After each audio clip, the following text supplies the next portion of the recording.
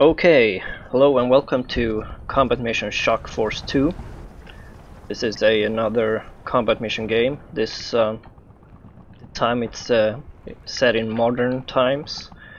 It deals with a NATO invasion of Syria, but it's got nothing to do with the present day conflict in Syria, so there's nothing political about this. This game came out way before that. The real world conflict even started. So this time I am playing as the Syrian army, and I'm going up against some unconventional forces, insurgents, whatever you want to call them. I'm in command of a mechanized infantry company, so I have 3 platoons consisting of mechanized infantry squads with BMP-1s, and I also have that's the company commander. This is a scout platoon with 2 BMP-1s and a couple of scout squads, as well as an ATGM team. It's 3rd platoon, I believe, yes.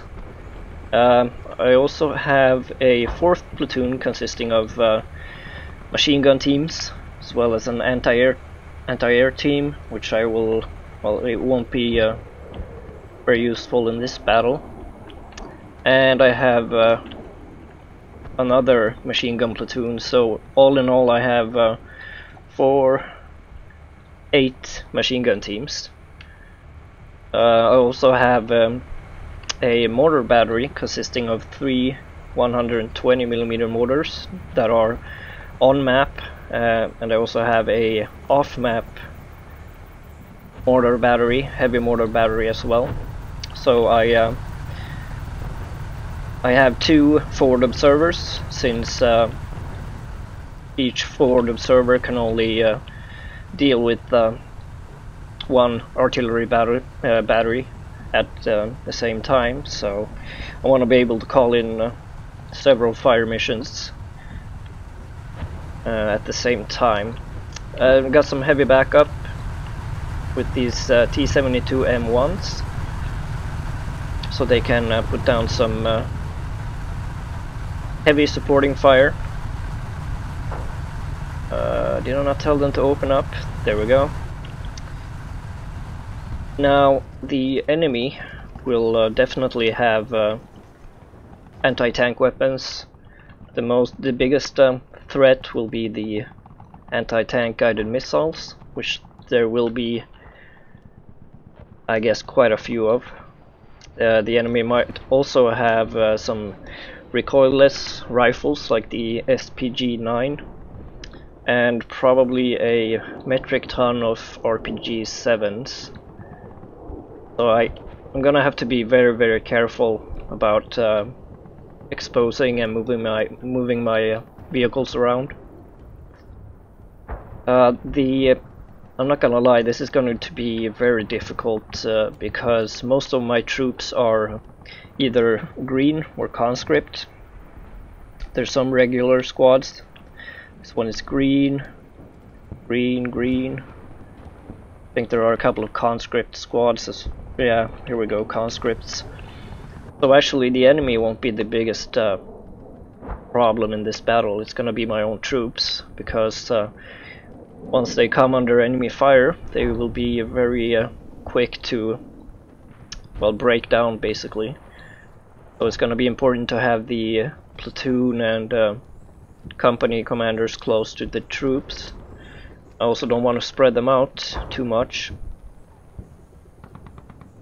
So that's definitely going to be the biggest issue with this battle, is my own troops. The enemy troops won't have as good training, military training, but they do have better morale. They are basically fanatics, I guess you could say.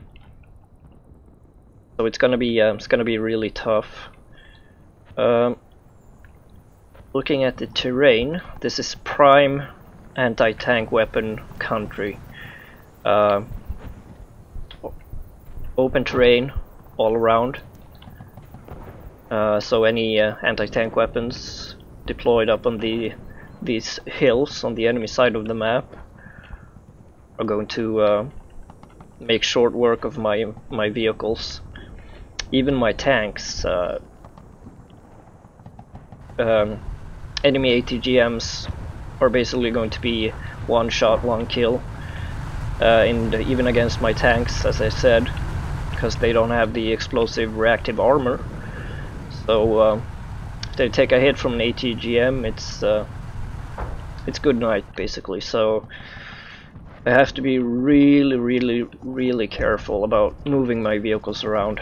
So I need to establish a position for the infantry before I even move my vehicles up.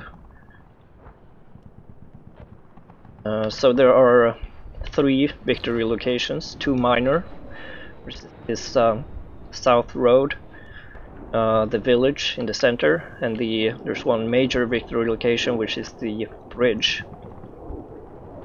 So I'm gonna have to cross it's like a riverbed with just a little bit. It's like a small stream, and there's some soft terrain, probably mud, which won't make it easy for any vehicles to try to get through. So the infantry is basically going to have to assault across the riverbed. I guess if I could, I would like to have them do that as close to the bridge as possible. And I'm going to be careful about moving any vehicles. I don't think I'll even move any vehicles across the bridge. Well, first of all, I won't need to, because they would be able to support the infantry from the village. And I don't want to lose a vehicle on the bridge itself, which would block it for any other vehicles. But I think that's going to be fine. So the enemy definitely has an advantage in this, not only because of its troops, but also the terrain. The enemy is almost in a reverse slope defense. So I have to come up with a plan for this. This is also, I should say, a quick battle, randomly generated. So I don't have control over the enemy troops, what the enemy troops consist of. But in my experience, we are most definitely going to see quite a lot of anti-tank weapons. Even the recoilless SPG-9 would be a one-shot, one-kill on at least the BMP-1s, maybe on the T-72 tanks. RPG-7s also probably going to be one-shot, one-kills against my vehicles. So yeah, this is gonna be fun. So I think what I will do are 2 hills on my or some elevation on my side of the map, which I want to control. I'm not gonna follow the road, which probably some inexperienced troops would do. But that's a very bad idea. I'm not gonna do that. So definitely I have some cover from the prying eyes of the enemy. Most of my troops are in defilade behind the hills. Oh, there's actually a 4th victory location, the road to the west, which is a minor victory location.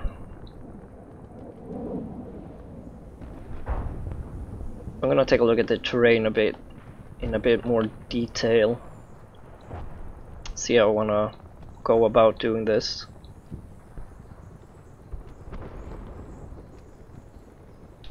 So there's most likely going to be enemy troops present in all of the victory locations, which means that on the left flank there's probably going to be enemy forces. So that's a bit of a problem, since I want to take control of this hill. Well, I guess maybe I could do that without exposing my troops to the West Road victory location. There's really no good way of moving my troops without being caught out in the open by the enemy.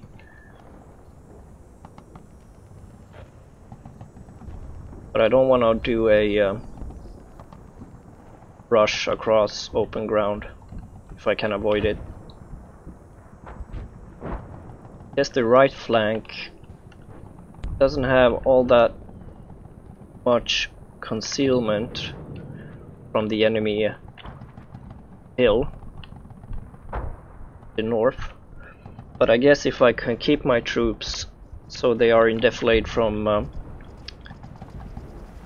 the other victory locations and only have eyes on the big hill to the north, as I said, that's gonna be pretty good, because then I could basically engage any enemies up on that hill, specifically anti-tank weapons, and then I might be able to focus a bit more on the other victory locations. But as you can see, there's not much cover or concealment at all. I guess there's some trees close to the West Road victory location, but not nearly enough to conceal my troops. I'm definitely going to have to use my mortars to put down some smoke barrages, cover the advance of my troops.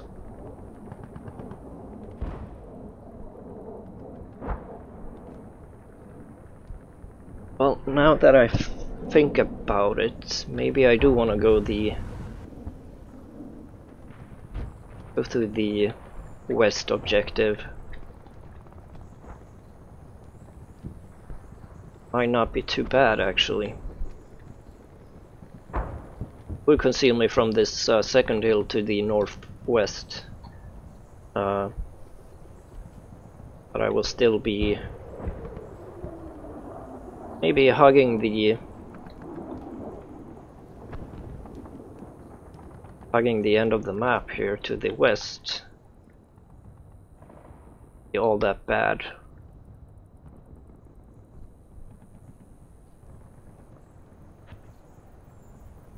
Yeah, this looks like it probably would be the best route to take. And then assault into the village from this wooded area.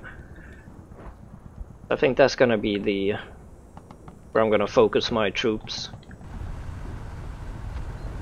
And I guess I could get up on this hill, just so I can get some eyes on the West Road victory location and put down some pressing fire, and then quickly move my troops up to the wooded area. So I think that's probably what I'm going to do. Yeah.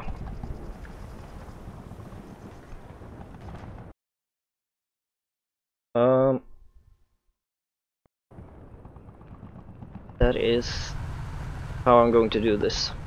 Okay, so let's set this up. We'll move the tanks out of the way, battalion HQ as well. Might have the scout platoon actually take up positions in this building. Building has walls or have been destroyed, but hopefully I won't be too exposed to the enemy. I don't think I'll be able to see anything from these buildings. Well, I might get eyes on the hill in northeast.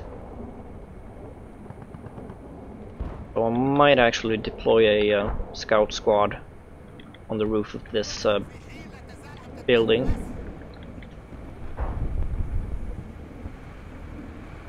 So let's do that. That's the HQ. You know what? I'll actually take the ATGM team and put them up on the roof as well. Because they could do some good point fire on buildings and enemy weapon teams. So let's have the scout squad and the scout platoon commander dismount, and we'll have them start moving up towards the building. I think they should be in defilade basically all the way.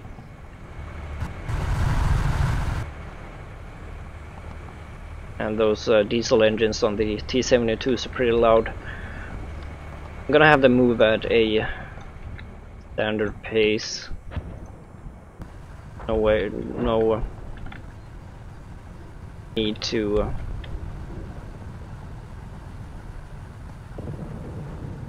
have them hunt all the way up to the building, but I'm going to set a hunt command up to around here. And then I'll have them crawl into the building itself, put them on the bottom floor.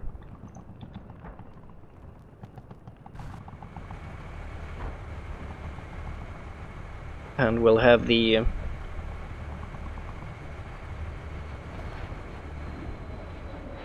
recon platoon commander move up as well.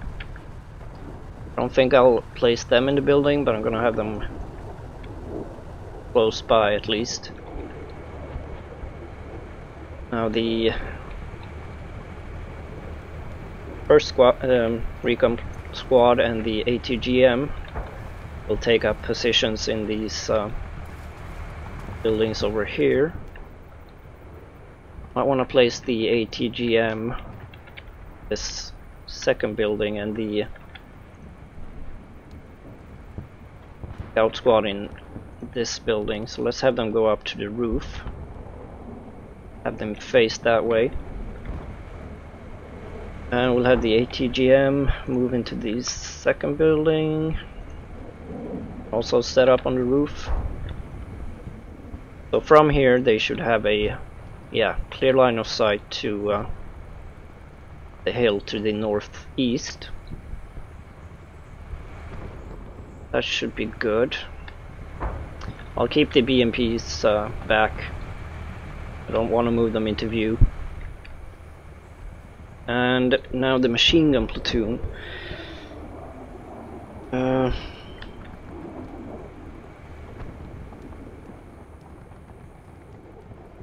Guess it wouldn't be too bad of an idea to place them on this building as well, but I'm going to have I don't want to bunch up my troops much. Best thing would be to have them deploy on this hill. They are going to be very exposed in doing so.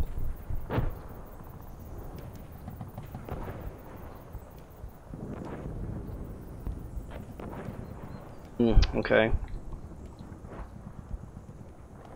Let's actually set up the fire missions for the mortars.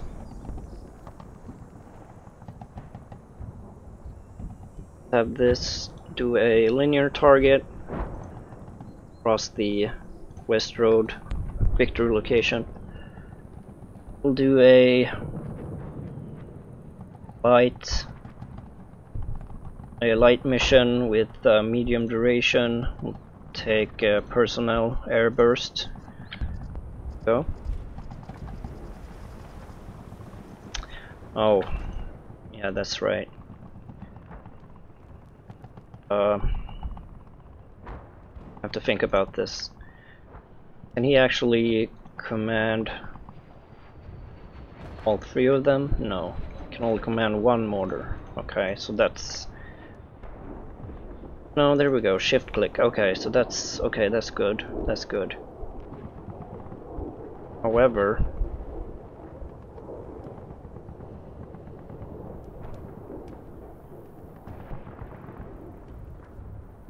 okay, let's take a look at this if I can just do a mission, have a long personnel firm. I have him call in a second mortar. Yes, I can.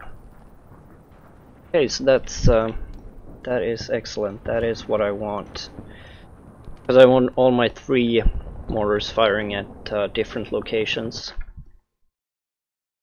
And have the off-map heavy mortars also firing. Okay, so here's what I'm going to do. Which one of these are most experienced? Both of them are green. Okay, so let's grab these forward observers, and we'll have one mortar engaging the West Road Victor location. We'll set it to light, medium duration, airburst, confirm, and we'll set a second mortar to not a point. Let's do another linear target. Have it fire on the village in the center. Set medium personnel, confirm. And I'm gonna have the third mortar fire this hill. Let's do a light, medium, airburst, confirm. So we're putting down some mortar fires. And I guess I could take the off-map mortar, mortar platoon or a battery firing a linear target on the northeast hill, just to press or hopefully destroy any enemy anti-tank teams. That's all good. I'm going to have to move the forward observers up.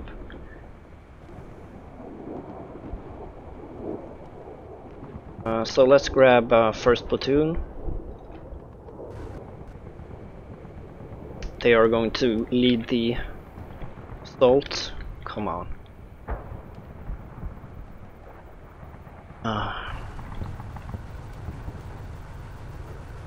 I'll move them all at the same time. Here we go. Okay, so first platoon is going to lead the assault.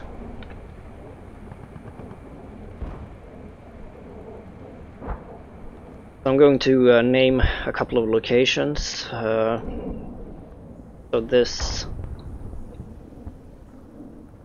wooded area, which is going to be where I staged the assault from, is going to be objective Bravo. I think I want to have this hill be objective Alpha.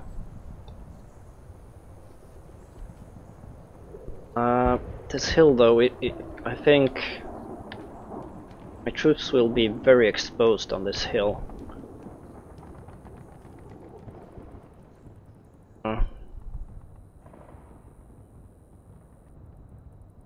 Okay, so the wooded area is going to be objective Alpha. And for the scout platoon,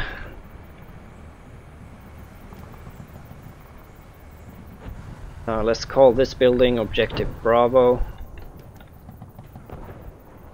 Makes it easier for me and hopefully for you as well to know what I'm talking about.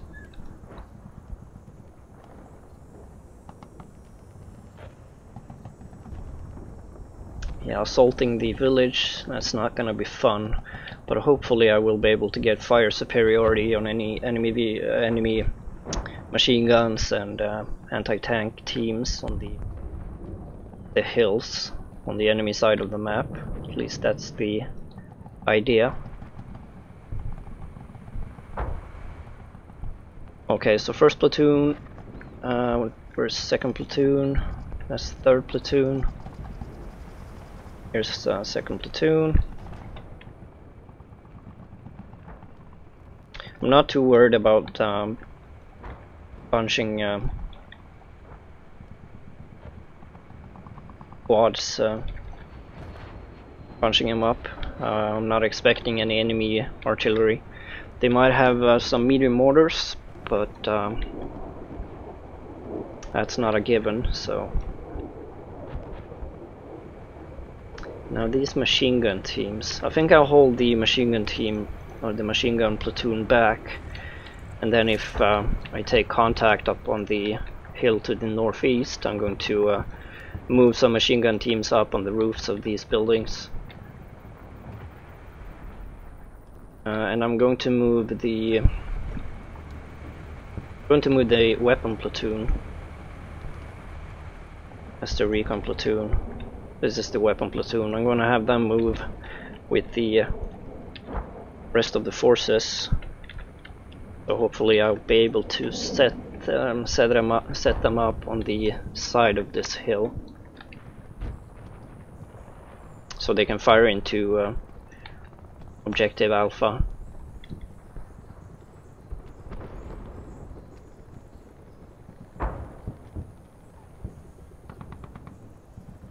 Yeah. Well, I think that's the gist of it. So I'm gonna move my troops around a bit. I'm gonna end the video here, and thank you very much for watching. In the next part, hopefully I'll start the battle.